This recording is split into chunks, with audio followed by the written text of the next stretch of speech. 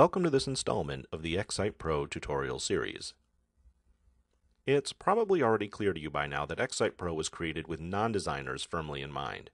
In addition to the dizzying array of available templates, you can add a huge range of special design elements to your individual web pages, even if you have no design or development expertise of any kind. We do the heavy lifting for you. These elements are added to our site using simple design wizards, either available from the toolbar of your Design tab or by right-clicking whenever you're in designer mode. In this tutorial, we'll discuss each of these design wizards in turn and establish just how beneficial they can be when constructing a fully functional site. Let's begin with headlines. They come in two flavors, Basic and Advanced. Basic is easy.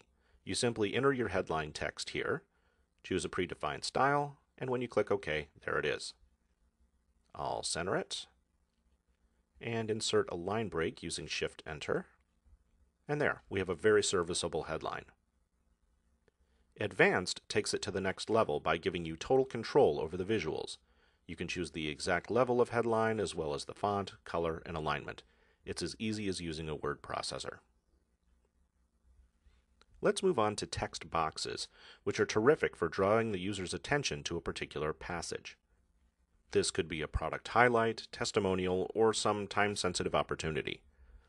These two come in multiple versions. The basic text box allows you to enter some text and to manipulate all the visuals. You can set the size of the box, its color, and alignment on the page. The text within it can also be fully formatted. And finally, you set the color, width, and style of your border. Advanced text boxes bring one more important thing to the table: custom frame styles. There are two types: those that look great over any color background, and those that, due to border design, are best used over a white background. On the next tab, you've got all the familiar formatting settings. I'll adjust the width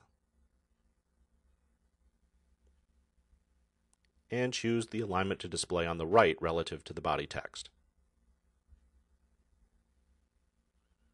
And finally, there's the testimonial, which is very similar to Basic, but adds space for a photo as well as a specially formatted name section. Let's move on to the bulleted list.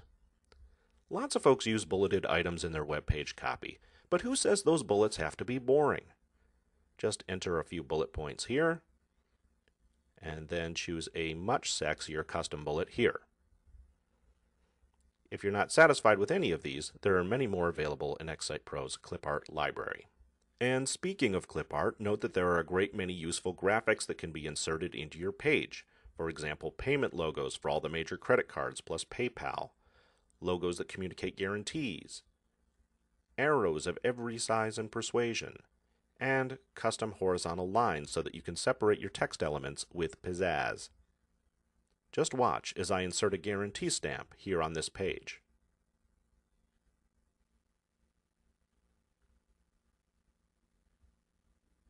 And the fun doesn't end there.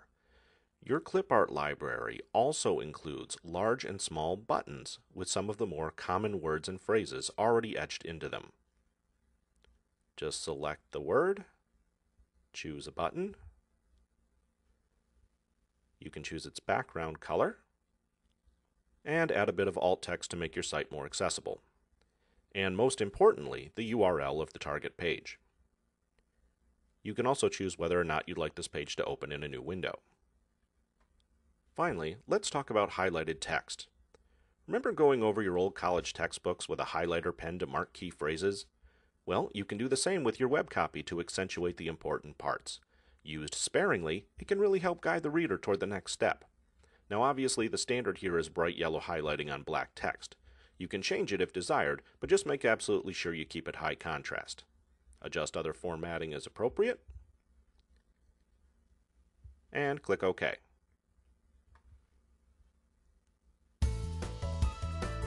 And that's it.